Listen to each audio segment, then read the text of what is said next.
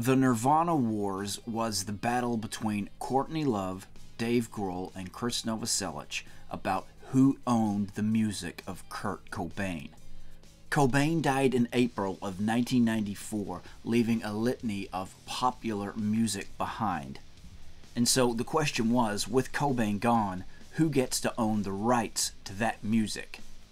Some might think his wife, his spouse, Courtney Love. That's where the money usually goes in a situation like this, right?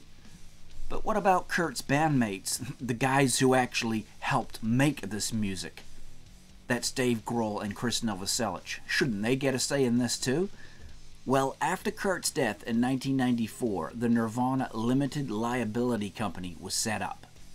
And basically what that does, it gives Grohl, Novoselic, Love, and Francis Bean Cobain an even four-way split of revenue earned. And they get to discuss and sort out any various issues that may come up with Nirvana's music and stuff like that.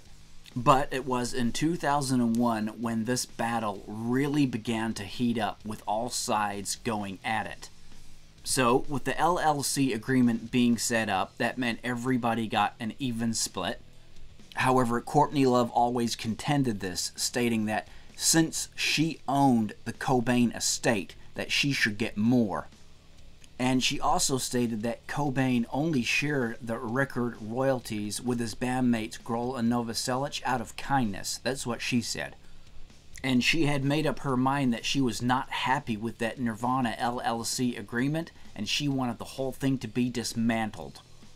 Grohl and Novoselic said she was doing this because she couldn't stand not getting her own way, and she was just an attention seeker. Love, however, contended that she was still in a real bad way after Kurt's death, and she regretted ever signing that Nirvana LLC agreement. She also continued to speak badly of Grohl and Novoselic, stating, "I don't think they like each other that much." Of Novoselic, she said, "I just see him as a third-phase drunk freak who needs to be out of my life. He contradicts himself at every turn. Nothing he does is productive." But it wasn't just Novoselic she was hitting out at either. She really got stuck into Dave Grohl too. I've never written a song about him, so I'm going to sing you one right now. Okay. When the drummer tries to sing, everybody better hide. When the drummer tries to sing, God, let's all go inside. Oh yeah, all of you that love all things food. Dave, I have to tell you, Kurt hated you. Grohl and Novoselic sat down with Rolling Stone in 2002. Nirvana was never about celebrity, says Grohl. It was never about fame. It was never about that. It was based on music, and after Kurt died, that was all you had left.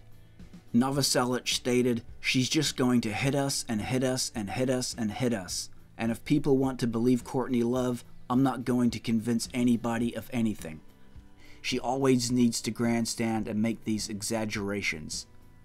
Ever since she came on the scene, there was always this stuff going on, and this drama, and this and that, and it's just like, it's draining."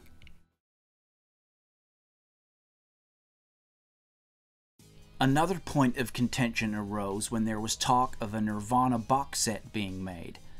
And along with that, the release of Nirvana's final song they made in January of 1994, and that was You Know You're Right. So Love, Grohl, and Novoselic went to court over the release of this material, and the judge simply upheld a clause in the LLC agreement which stipulated that no unreleased material can be released without the unanimous written consent of all three members. So in other words, all three, Love, Grohl, and Novoselic, had to agree on something for it to go forward. And since they didn't agree, at that time there was no box set released, and You Know You're Right was still being held up. One of the main points of contention was that Love thought the song would be wasted on a box set, and it would be better suited to a single disc collection.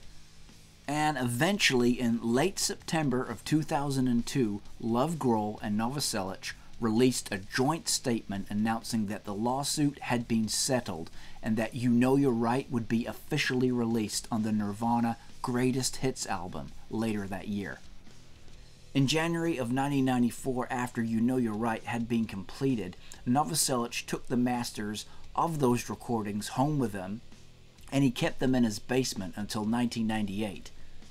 The song was given a final mix in July of 2001, although Novoselic stated that the final mix does not sound significantly different from the way it sounded when it was recorded in 1994, with the most dramatic changes being the addition of compression and reverb.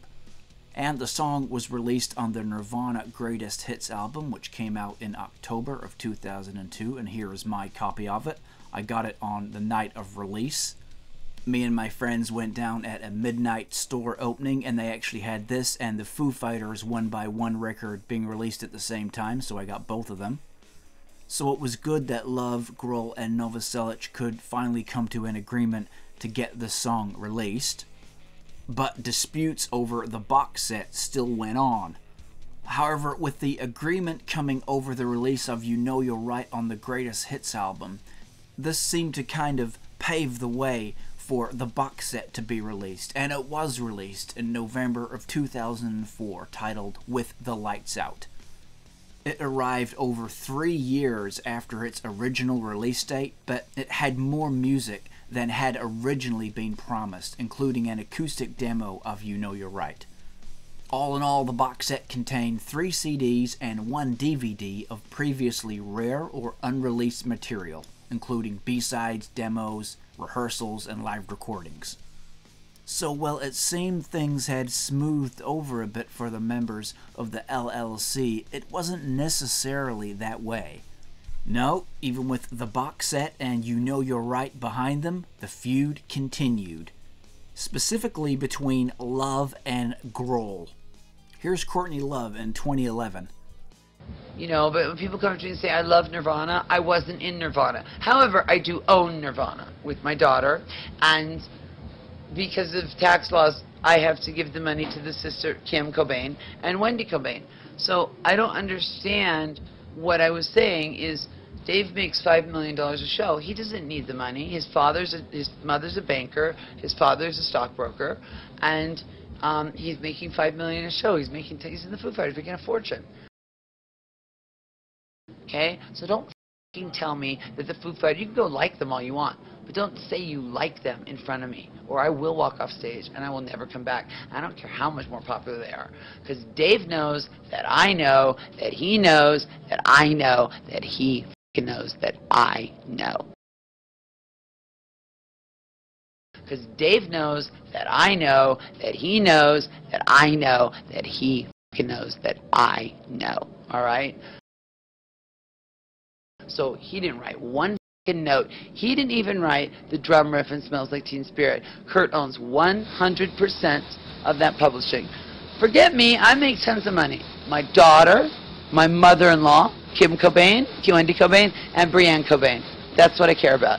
Okay? Do you understand? So f*** Dave. So even all those years later, the feud between Courtney and Dave was still just as hot as ever. It was stated that the two of them even had problems back in the Nirvana days. However, in April of 2014, after at least a 20-year-long feud, Courtney Love and the 2 surviving members of Nirvana, Dave Grohl and Krist Novoselic, finally ended their feud. And this all came about where Nirvana were being inducted into the Rock and Roll Hall of Fame. The 3 took to the stage together, and Love and Grohl embraced. Mr. Grohl. Come on, David and Chris.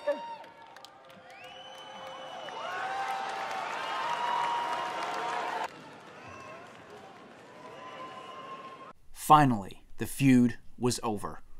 That's it. I just wish that Kurt was here to feel this and be this. 20 years ago, the Rock and Roll Hall of Fame maybe wasn't. But tonight, he really would have appreciated it. He would have appreciated Chris and Dave and Michael and his mother and his sisters being here.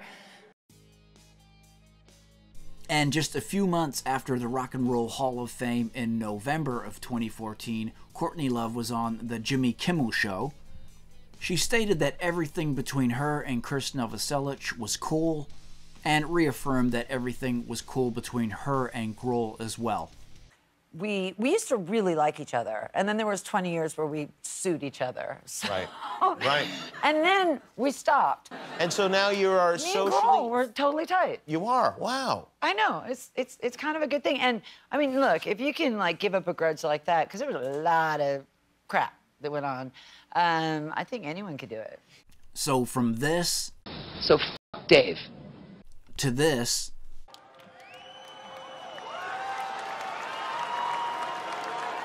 That was a massive turnaround indeed, and it is good that it happened because they all had one thing in common, and that was their love for Kurt and the music. And it was good that they all finally saw that, and things were able to continue on good terms. Because at the end of the day, something really tragic happened with Kurt dying, and it's just not worth all that fighting after such a tragic thing had occurred. But there you go, guys. That was the Nirvana Wars, the 20-year-long saga. It finally came to an end. And so thanks, guys, as always, for tuning into the video. Be sure to leave us a big thumbs up and subscribe to the channel if you haven't already. Also, consider becoming a channel member. There's more information on that down below. And we'll catch you on the next one, guys.